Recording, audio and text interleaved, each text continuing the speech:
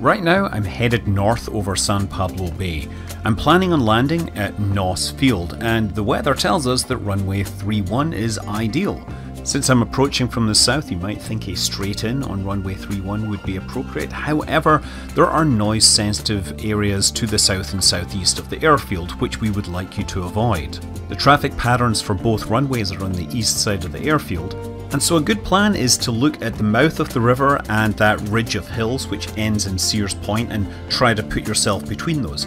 Beware that Sears Point sometimes has sport events which will result in a temporary flight restriction. As you cross over the bay, it's a good time to let the local traffic know where you are. To correctly join the downwind for runway 31, we have to fly along parallel to this line of hills and then make a 135-degree turn to the left that puts us on the 45 for the right downwind for runway 31. I like to stay just west of the hills to avoid the inevitable rough air from the terrain, but if you need the extra space to make that turn, there's nothing stopping you going over there.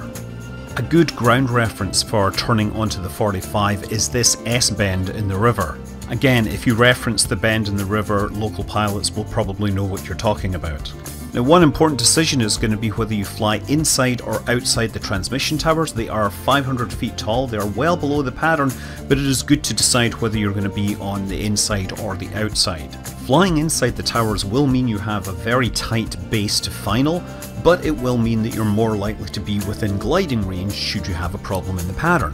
Whichever you choose, turn onto the base leg as you are abeam the towers. This will again keep you away from the noise sensitive areas. On base you will see these two ridges with a lake in between.